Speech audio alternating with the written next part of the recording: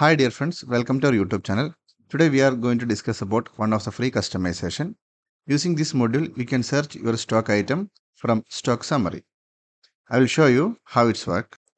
I have this TCP file. This is a TCP. You can download this free TCP from our video description link.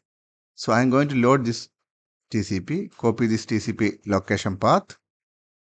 Again, open your Tally, go to help, TDL and add-on, then manage local TDL, load TDL, make it yes, then paste the TCP location path, enter and save it.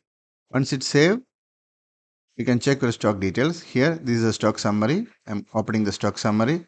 This is my stock groups. Okay. Then I'm going to take the report in item wise. Click stock item wise. So this is item wise report. In this report, I need to search any one of the item. So it is difficult to find out. In this screen, there is only 3 items. That's very easy. But if you have more than 3000 or 4000 item, then searching is very difficult. For that, there is a one button. Here you can see item search. Click the item search.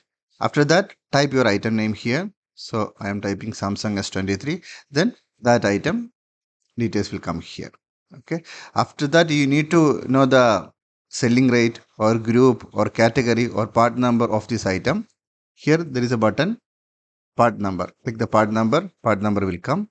Then group wise, the group name will come. Category, that also will come. Then selling price, this will come. If you need to hide, then the same thing, hide part number, hide group, hide category, hide selling price.